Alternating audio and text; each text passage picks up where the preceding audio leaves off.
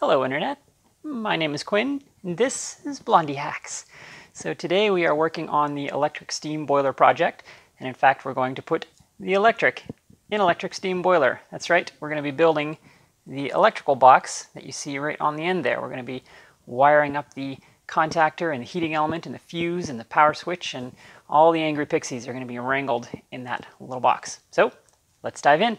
So to start with, we need to extend the wires that connect to the thermo switch. They need to go under the base, so we're soldering and heat shrinking some extension wires on there. Heat shrinking is very satisfying. And then you can see the ground wire on the downpipe there. Every single metal part on the boiler is grounded, which is very important because this is basically a toaster in a bathtub. So that's a nice press fit in there so that it can be removed. And the elbow goes on there to hide all the wiring. And then once we get that all kind of shuffled into place there, alignment's pretty important there because that hole has to line up with the thermo switch adjuster screw.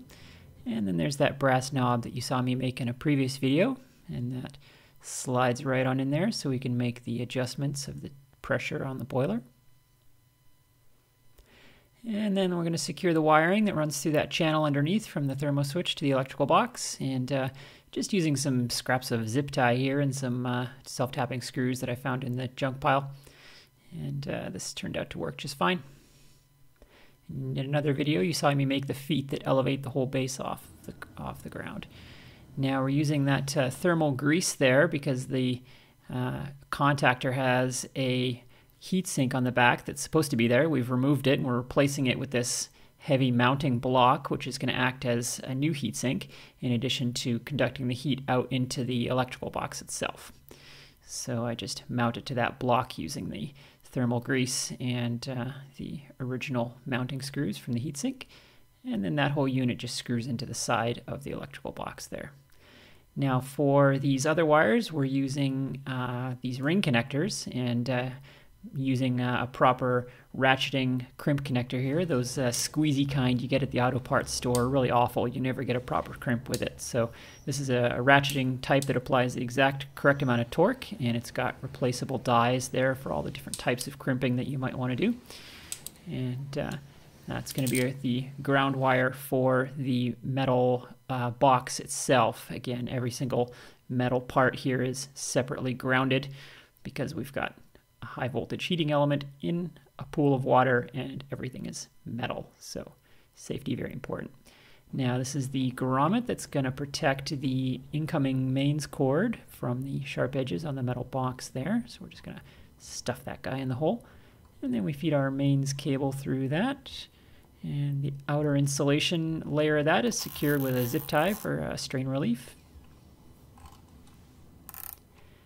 And then all of the ground connections that we've been making are all twisted together, and these guys are going to be secured with a wire nut.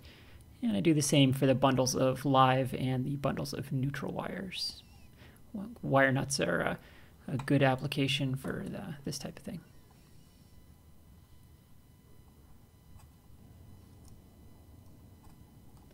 And then that wire nut will just get tucked into the back. I'm kind of working back to front here because the space is tight inside this box. And there's a series of jumpers and things that are needed to connect to the contactor and the heating element. For the connections on the heater itself, I'm using ring terminals again, so that's the ground connection there for the body of the heating element. Again, grounds on everything, very important. And then I've done the same there, as you can see, for the neutral and hot wires. And lastly, I'm just checking continuity to my ground pin, make sure everything is going to be safe. Every single metal part is successfully grounded. And then I do the same with all the live and neutral wires as well to make sure that they are properly connected and also not shorted to any of the other metal parts. And we're ready for a test. So we're going to fill this up with distilled water using my 3D printed funnel, which you may have seen me make on Instagram. And there it is, all powered up.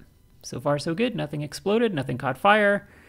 And now we need to make a hole for seeing the power light. And here's a little mechanics trick when you need to align two things and there's no access from anywhere. Put a little dab of putty on there, like modeling clay, and it allows you to squish it and then just mark the center of the flat squish mark. and then drill a hole right there. That works surprisingly well, as you can see here.